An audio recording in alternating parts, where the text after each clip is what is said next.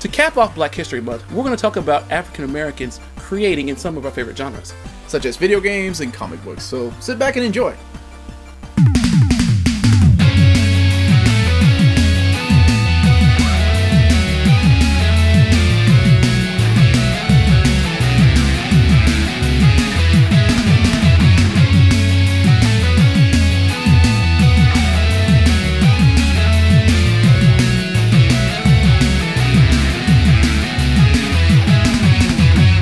To cap off African American History Month, Black History Month, we are going to talk about some of our most inspiring Black influences in entertainment. Okay. Sweet. Cool. I like that. I'll start off by saying when I was a kid, I never thought about these things, like the people that made the cartoons, the people that made my favorite comic books. The voices behind our favorght cartoons. Right. I never thought about these until I went to a comic book convention and, you know, all of a sudden, like, I think it was in the 8th grade, Jim Lee was an Asian guy. Then you had Dwayne Turner, he was a black guy. And I never thought about these things because I thought of these people as, I don't know, gods. Chris Claremont didn't have a color in my head. Marv Wolfman didn't have a color. Like, they weren't. And as a kid, that's fine. In fact, that's maybe encouraged. And, you know, now it should be, we should all just be people.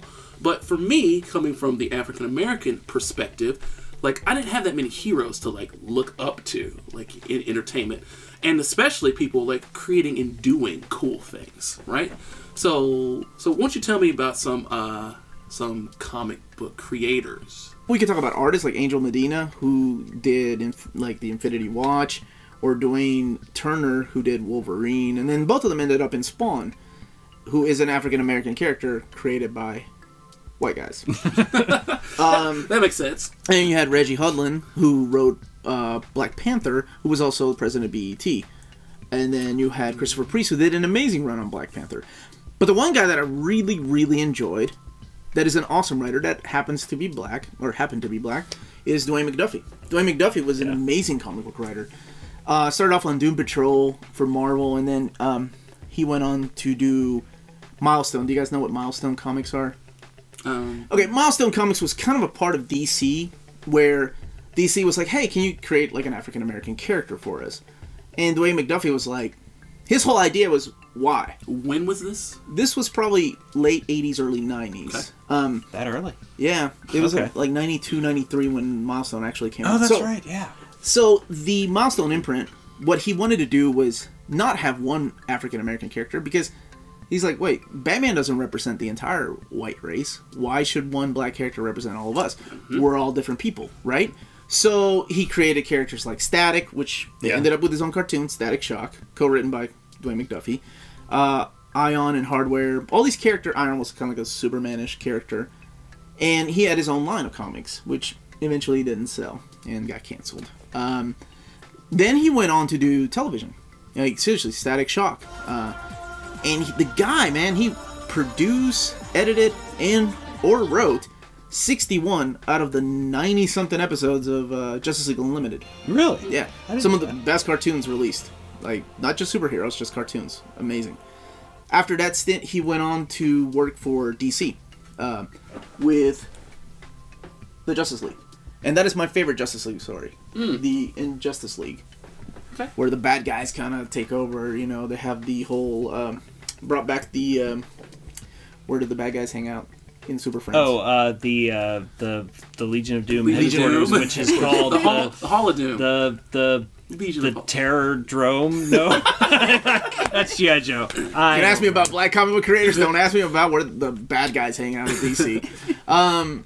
So after that, he went on to do like a little. He brought back the Milestone universe, which with this book, When Worlds Collide, this is Ion versus Superman. And after this, he did like a 2-issue miniseries. Like I said, Static Shock, he was doing that. But sadly, he passed away in 2011. And now they have like awards given out in his name for like comic book creators and stuff. But the guy was amazing. And I met him a couple times. He was a really nice guy. You know, there are others, but he's the one to me that stood out the most. Okay. Well, what about in the video game industry? I know. I mean, that's your thing, right? Video games. So yeah. So this is a little bit tough. A lot of games are made in, especially the games that I prefer, made in Japan and the big companies over here in the United States. There are black engineers, obviously, black programmers. but there's just not that many. There are some guys that have made it through the system. They've produced a lot of really cool games. One of the guys' name is Morgan Gray, and he himself may not be very well known, but he's done a whole lot of games that we've played. He started out like, as a tester in QA and Q&A for a bunch of various companies and stuff. I think he's at EA or Crystal Dynamics. One of those EA Montreal type things is where he's at right now. But like he's produced a ton of stuff or helped with a ton of stuff like BioShock 2, most of the new Tomb Raiders like Tomb Raider's Legend, Rise of the Tomb Raider. He's did other games for like different companies like Capcom. He helped out with the new Bionic Commando remake. He helped out with Resident Evil 5. And he's gone from being a tester to a programmer, developer, to a producer, to an executive producer. Like he's gone through the ranks. He's just been in the industry since '99. So that's cool that, this guy's out here doing this stuff and it's behind the scenes of games that we play and who even knew. X-Wing vs. TIE Fighter and Dark Forces 2 and all of these other Star Wars games and stuff. He's behind, his names are in the credits of these things. So that's pretty cool. There's another guy who's pretty famous named Marcus Montgomery. And this guy, right now, he is one of the big wigs at Glue Mobile. So chances are you've played or seen a Glue Mobile game. But the other thing that he's known for is this website. I think it's WeDoGameDev.com. I'm probably getting that wrong. WeAreGameDevs.com. That's what it is. Okay, yeah. We Are Game Devs. And this WeAreGameDevs.com focuses on diversity and not just African Americans, not black people, but like just everyone, diversity in game programming. So he's done a bunch of things too. But probably the thing that you may have seen. Do you remember when Mattel had they released a game developer Barbie? Yeah. Did you remember that? She had stuff that a typical developer, specifically a game developer, would have, which was cool, but she was only available in one color. So this guy's wife, her name is Lisette, I believe. She's known in the game industry. She's also an accomplished programmer, developer, designer in the game industry as well. I think she's referred to as the Olivia Pope of black game development, right? Well, so what? That's how it is. Which, that's terrible. That's the only person we have to aspire to is Olivia Pope, but whatever, that's fine. So this guy was like, I'm going to change. This is on, he posted pictures of this on Twitter. I'm going to change this. So he modified, well, he didn't modify, he switched out clothes and made things that were appropriate for a black game developer woman. So this is a really cool guy who is higher up in the league of game development, has respect, and wants like I have $2. I want them to know that there's absolutely African American gaming and programming and engineers out there that can do stuff. There's a hashtag 28 Days of Black Cosplay, which is fairly recently. I believe the cosplayer who did it is Princess Mentality Cosplay. Okay. These are famous cosplayers These are cosplayers that are well known. And they're African American? And they are African American. So there are black cosplayers. And back in the day, or at least we talked a couple about years ago, Black Tifa in our first episode. And I was like, no, she's still Tifa. No, she's that argument. I would say she's still Tifa. So I agree. I'm just being myself. I know, you're being yourself.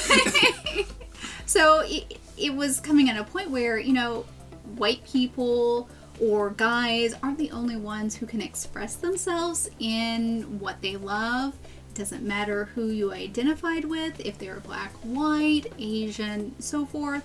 But these are cosplayers that kind of had a hard start. And I think it's difficult for them. I can't speak because obviously... Pretty white. Yeah, I'm pretty white.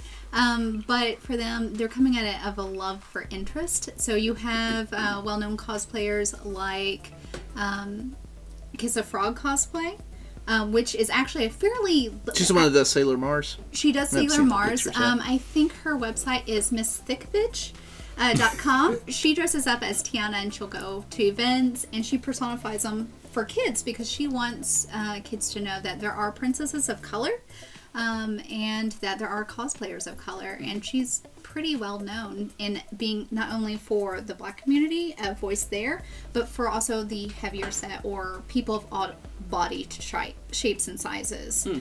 So she's very vocal in the community on having an acceptance level for that. And there's the probably most famous out of the female black cosplayers is Maki Roll. So she does some risque shoots, but she's So let's make sure to show them. so she's a DC native. So she's also fairly close to here. She's one of the more well-known black cosplayers in the community. Okay. Oh, so speaking of Disney, well, you mentioned Princess and the Frog. Right. And so my daughters do have Tiana. So. I have to talk about one of my favorite Disney artists who is still around. The guy's 82 years old. Is Floyd Norman. So Floyd Norman, do you guys know what an in-betweener is? Yes. Okay, so that's how he started out at Disney. Like back in maybe the 50s. explain it. Oh, an in-betweener is the guy that draws the panels in between the main pictures by the guy that's doing the actual art directing, right? Keyframes. Yes. Yes. In between Okay. keyframes. Yeah. So, thank you. So that's how he started out, doing like some of the just TV little shorts and stuff like that.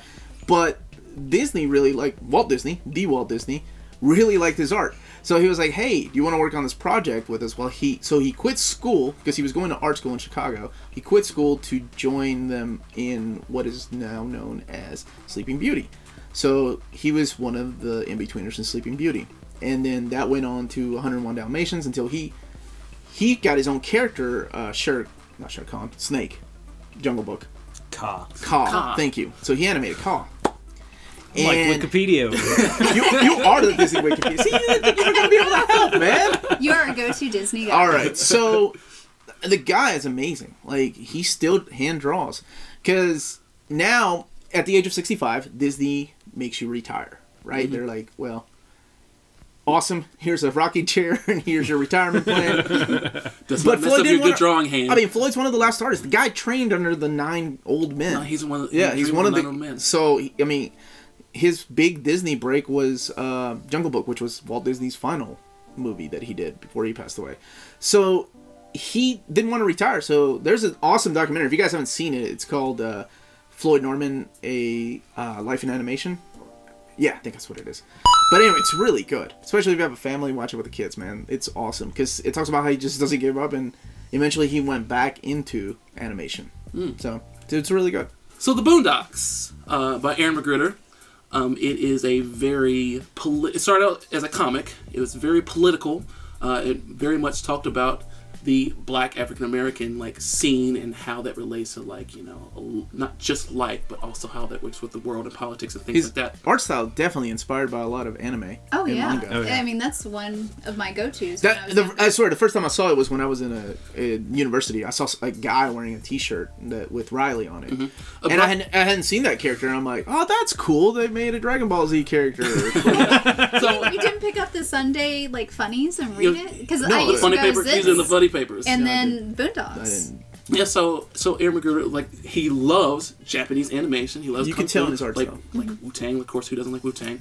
And so there's a lot of that influence. Who doesn't like Wu-Tang? There's a lot of influence in the characters, which are Grandpa and then the 2 little boys, Huey and Riley. There's also a myriad of other characters like Uncle Ruckus, Tom, and these guys are they're voiced by very famous black people like the Grandpa in Friday and a bunch of other names that we'll spit out later. The father of the cartridge-based video game system. I don't like to call him that. That's who he is. This guy's name is Jerry Lawson. He was an amazing engineer. He was born in Queens, New York. His parents they always encouraged him to do more engineering type things with himself, and so he's a lot self-taught with electronics. He learned how to fix TVs to make money when he was a kid. He moved out to California, and that's where he was a part of the homebrew club there, which the homebrew club may be familiar to you. Have you ever, a guy named Steve Jobs and Steve Wozniak? No, who are they? Okay. I think one of them made MySpace. Aren't they immigrants? Yeah, they're immigrants, right? So these immigrant guys were in this homebrew club, and a bunch of other Silicon Valley people started in this homebrew club. And him and another guy named Rom Jones were the only black people in this homebrew club. And what it was hobbyists back in 75 and 76, just getting together, doing designing and just nerdy things like this. So this guy, Jerry Lawson, was a really cool guy. He got started with that. He had his own company. He designed for the company called Fairchild the first cartridge-based video game system, and it's also the first video game system that had a microprocessor. Up until then, like the Ataris of the days and the Magnavox, they had integrated circuits, and their games were built in. So this is the first first system where you had interchangeable cartridges. So, what was the system called? The Fairchild Channel F. Wow, never heard of that. That's cool. I didn't know any of that. Yes, This predates the Atari. This predates. Well, it came out. It's along the same. It coincides. Like Atari had their system out, but like it was like Pong is built in. That's it. So it predates the 2600. But okay. So he made like 26. Not him personally. Well, actually, kind of him personally. But there are 26 games for the system. The games were, I tweeted about this earlier, like the FCC because there had never been a microprocessor system and an interchangeable system before. The FCC had to approve each thing that he came out with. So he passed in 2011, but like right before that, he was inducted into the International Game Developers Convention, like Hall of Fame. We've all been talking, Dan, your specialty is toys. Are there any strong African-American leads? You know, it's a hard question, right? Because you're sitting right in front of Jax. Move base too, man. The toy industry, at least in my experience, doesn't lend itself to knowing anything about the creators, right? I mean, there's like, I don't know if, do you remember Sunman from our childhood? It's a company called Olmec Toys that put out, it was like He-Man of color. No. But they, whereas like all the black people in He-Man just had brown painted He-Man faces. Yeah, right. The whole point of this line was to put out characters of different ethnicities with the distinctive features of those ethnicities. Other than that, I mean, you don't really know a lot about who is sculpting or creating these toys. The only people like that I can think of are like executives who are pushing the line, right? There are a few sculptors like the Four Horsemen or Bowen but those are statues and right. But I mean, other than the Four Horsemen, I mean, can you name even a studio that sculpts toys? I can't.